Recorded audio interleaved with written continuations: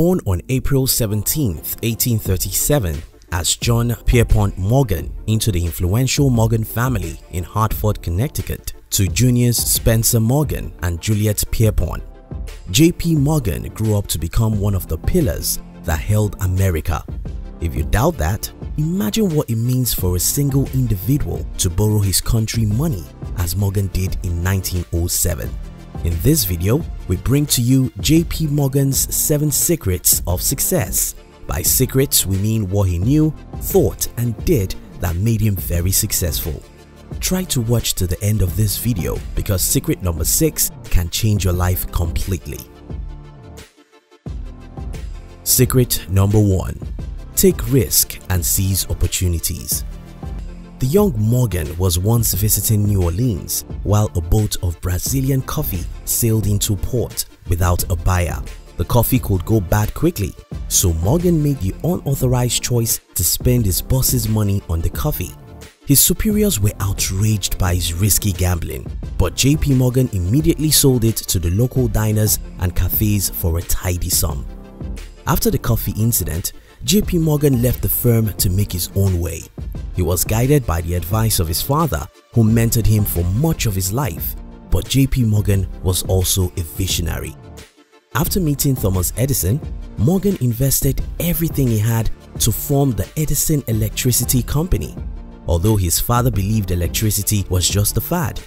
Together, Edison and J.P. Morgan created the world's first power station and what eventually became General Electric. The world is filled with people who take it easy, but that's not the path to greatness. To be successful, you must dare life and take risk. Not taking risk is risky. What do you think? Secret number 2. Your network determines your net worth. Today, Morgan is remembered for bailing out the US government during the panic of 1907. Failed speculation and 1906 San Francisco earthquake had triggered a series of runs on banks across America. In an interview with UVA professor Robert F. Brenner for the Smithsonian, Abigail Tucker finds that Morgan soothed the panic by calling upon his deep and extensive relations throughout the financial and business communities. J.P. Morgan gathered top financiers in his home on 34th Street, created working groups, and determined which institutions to save and which ones to allow to die off. The wealthy friends Morgan made during his youth in America and schooling in Europe were instrumental in his business success. To be successful in life, you must build a tall wall around yourself. Not the kind Donald Trump threatened to build against Mexico, but a tall wall of other great minds. 5 people you spend most of your time with determines what your next 5 years will look like. Just as Mark Twain said, good friends, good books, and a sleepy conscience. This is the ideal life. Secret number 3. Be creative. In 1895, gold reserves had dwindled to almost nothing. J.P. Morgan created a plan for bankers to invest gold directly into the government, but President Grover Cleveland chose to authorize the sale of gold bonds instead. Unfortunately, the government did not have the time to sell gold bonds, and the situation was deteriorating. Morgan found a loophole in an 1862 law that allowed the Secretary of the Treasury to issue bonds to buy gold coins without congressional approval. This loophole led to the end of the panic as J.P. Morgan & Co. led a syndicate of bankers to sell bonds and buy back gold from foreign investors. For Morgan, no wasn't an answer but an acronym for next option. There are usually ways to overcome whichever obstacle comes your way, but you have to be creative and put your mind to work. Secret number 4. Keep moving forward despite failures. In 1900, J.P. Morgan invested over $100,000 in Nikola Tesla's failed wireless communication system. 2 years later, Morgan tried to enter the London subways market but was unable to convince Parliament to permit his project. In the same year, J.P. Morgan & Co. funded the International Mercantile Marine Company (IMMC). whose subsidiary owned the RMS Titanic, a British passenger ship that sank in the North Atlantic Ocean in 1912 after colliding with an iceberg during her maiden voyage from Southampton, United Kingdom to New York City, US. Despite these failure after failure, JP Morgan followed his own advice and kept moving forward. Failure isn't a bad occurrence, it's simply a ladder that leads to success. The world's most successful people are the greatest failures. The more successful you wish to become, the more mistakes and failures you will experience in your life. Because we all spent years in schools where mistakes are punished, it's just natural that we try to go through life avoiding failures.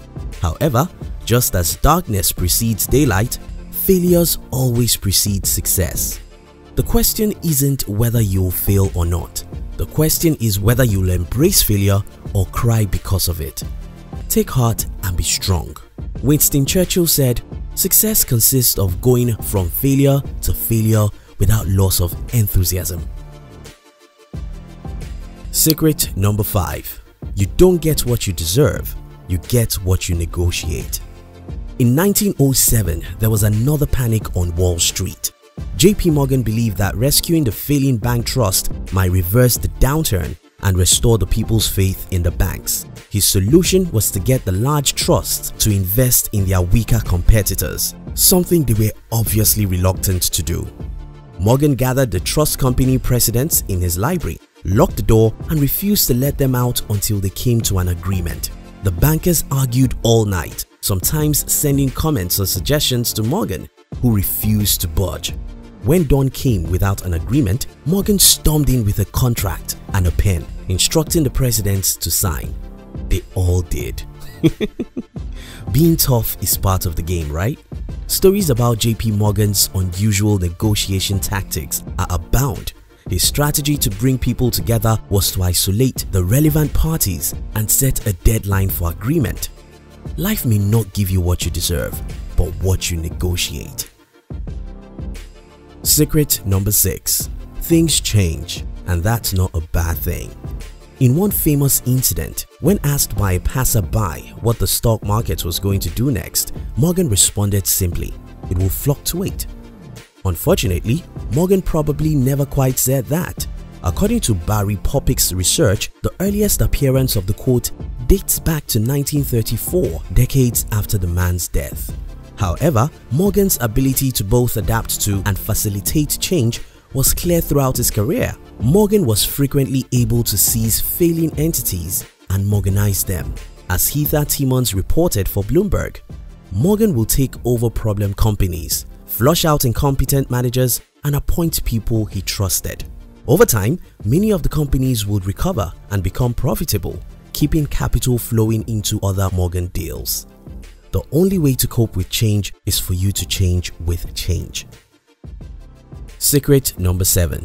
Have integrity. When Morgan bet his firm's capital on the Brazilian coffee boat earlier on in his career, he said that he wasn't worried about the risk from the investment.